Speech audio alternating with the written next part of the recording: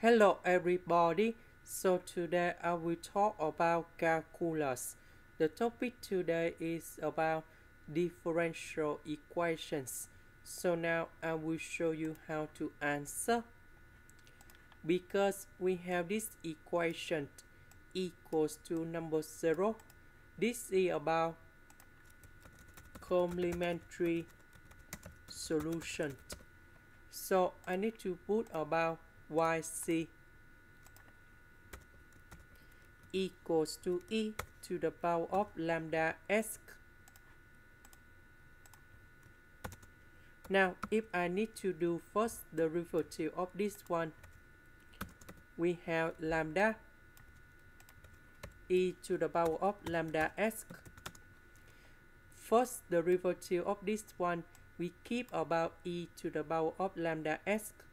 First derivative of lambda s, you got about lambda. Now we do second derivative.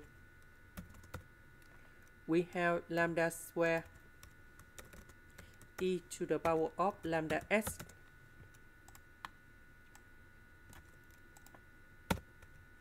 Now we need to put this one go in here, and this one go in here. So e to the power of lambda s, we can do about factorization.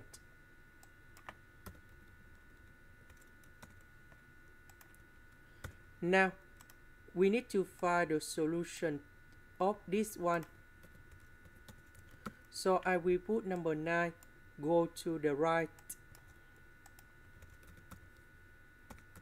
and we have lambda equals to negative number 3i.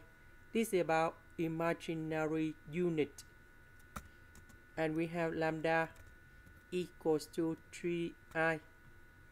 So after we got two solutions in here, we have the final answer. We put about C1, that is about constant number 1, e to the power of 3is. Now we need to change lambda into about 3i and negative 3i in here. And we have C number 2, e to the power of negative 3is. In this situation, we can write like this. That's about C1 cosine 3s and C2 sine 3s. Now, after we got this one, we go back in here because we still have about the conditions. For the first one, that means when s equals to number 0, y equals to number 2. So now we put number 0 on here and here.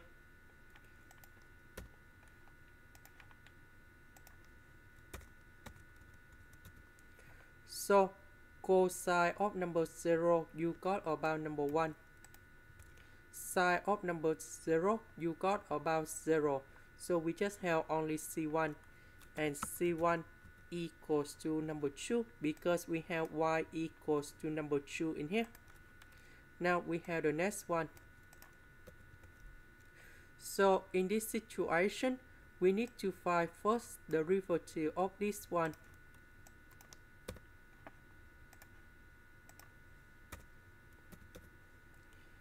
So first derivative of cosine 3s, we have negative number 3 C1 sine 3s plus 3 C2 cosine 3s. Now I need to put number 0 on here, number 0 on here.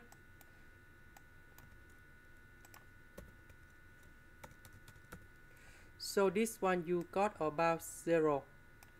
This one you got about number 1. So we have 3C2. This one we have number 9.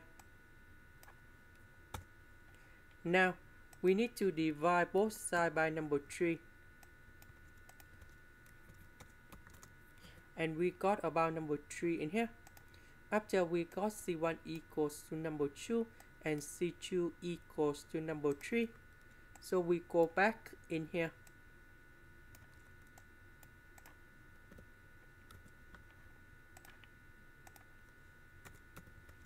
So I need to put C1, that's about number 2. C2, that's about number 3. And here is about the final answer. This is the end. Thank you for watching.